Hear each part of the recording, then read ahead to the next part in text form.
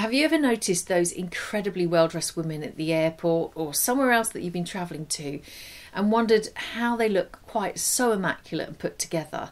Well, it's usually down to meticulous planning of their travel outfits so that they don't make these common travel style mistakes. Travelling usually involves lots of walking, and wearing uncomfortable shoes can make a trip quite a miserable one.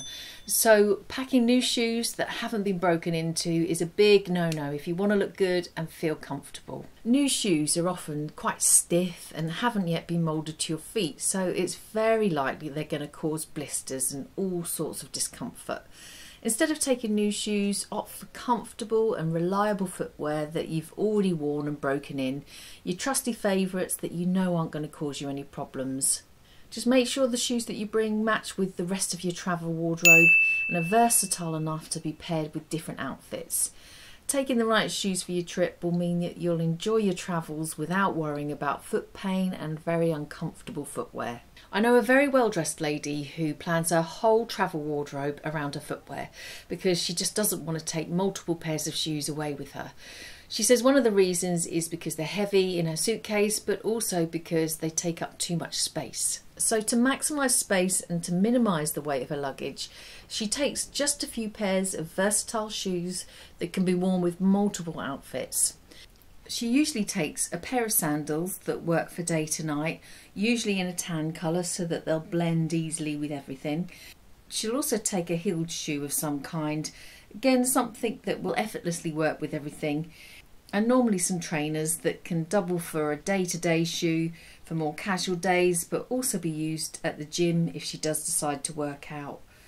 Of course, it really depends where she's going, but she doesn't normally take more than 3 pairs. By carefully selecting shoes that can be dressed up or down and match a variety of outfits, she can save space and avoid the hassle of lugging around multiple pairs of shoes. Plus, she can rest easy knowing that she's got the perfect footwear for any occasion during her trip. It seems it's become fashionable to take multiple suitcases on holiday, packed full of wardrobes full of clothes, which I think is a lot to do with Instagram. But nothing is going to get you more frazzled and stressed out than trudging around airports and train stations with big, heavy suitcases. If you want to look good when you're travelling, then pack light and only take what you need. Taking too many clothes can make deciding what to wear even more difficult, and you'll likely find yourself overwhelmed by options and unsure what to choose, and that's when bad outfit choices happen. So make a list before you start packing of all the items you need to bring with you. This is going to help you stay organised and ensure that you don't forget anything important. Packing cubes are a great way to organise your clothing and save some space in your luggage. You can separate the items by category, like tops and bottoms and accessories. You just have to try and resist the urge to pack those just in case items. You very rarely need them and they just take up valuable space in a suitcase. One thing you'll notice about well-dressed women when they travel is they're usually wearing layers. That way they're prepared for any kind of weather and they can adapt their outfit easily and still look stylish. So when you're planning your travel wardrobe, think about versatile pieces that can be layered together. Start with a comfortable base layer like a lightweight t-shirt or a vest top, and then add a shirt that can be buttoned up or left open. You'll need a jacket. A blazer or a casual jacket can add some style and some functionality, and then you could add a scarf or a pashmina to add some colour or just keep you warm around your neck. The best thing about layering is it allows you to create lots of different looks with a limited number of pieces of clothing, and you'll have a travel wardrobe that's versatile, practical and stylish. Something a well-dressed woman will never forget to put in her luggage is a hat for sun protection. It's an absolute essential, and quite often she'll plan her outfits around this one piece. If you do plan your travel outfits around a hat, think about colour coordination and balance. Choose a hat that complements the colour scheme of your outfits and balances the proportions of your overall look. A bright and bold hat can add a pop of colour to a neutral outfit, while a subtle hat can complement a bold outfit without overwhelming it. It's also really important to consider the practicality of your hat when you're packing it in your luggage. Look for hats that can be easily packed and won't lose their shape. And don't forget to pack your hat last in your luggage so it doesn't get squished or damaged. Something these stylish women always leave space for in their suitcase is comfortable loungewear. After a long day sightseeing, she's going to want to relax in something comfortable. That's why packing nice loungewear is essential. It's the perfect way to unwind and relax after a long day of exploring.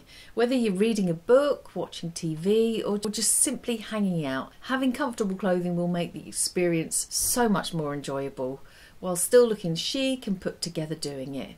Well-dressed women are always prepared for unexpected weather changes, so you'll usually find an umbrella or a raincoat in her luggage, and this is usually chosen to meticulously match her outfits. They can pull the entire look together and add an extra touch of sophistication. One in a colour that complements a travel wardrobe, like black, navy and neutral shades, are a versatile option that will match with most outfits. Or a simple solid colour umbrella is a good choice. So when you're packing for your next trip, don't forget to include a stylish raincoat or umbrella that will keep you dry and looking fabulous no matter what Mother Nature has in store. Women who always look put together consider creasability when they plan their holiday or their travel outfits.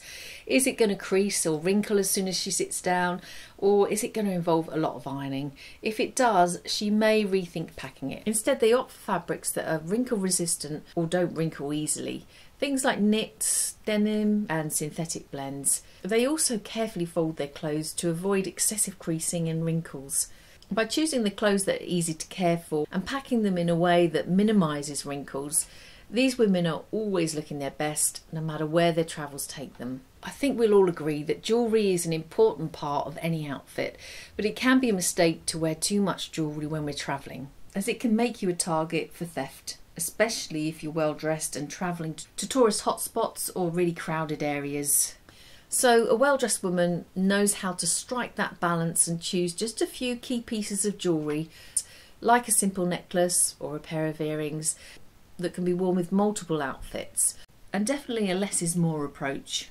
Or alternatively, she leaves her valuable jewellery at home and opts to take costume jewellery instead. Even if they're travelling to warmer climates, stylish women will always take a jacket or a sweater with them for any unexpected weather changes or for those really overly air-conditioned places. Sweaters can be worn over the shoulder, it looks chic and sophisticated and can elevate any outfit. The jackets usually are made from fabrics that are lightweight and breathable, making them really easy to pack but also comfortable to wear. The pieces are always versatile, that can be easily mixed and matched with their other travel outfits in neutral colours, like black, white or beige. They're a safe choice, but they can be worn with almost anything. I'd love to know how many shoes you take on holiday, 3 or less, 4 to 5 or maybe more than 5. Let me know in the comments box below. Bye for now.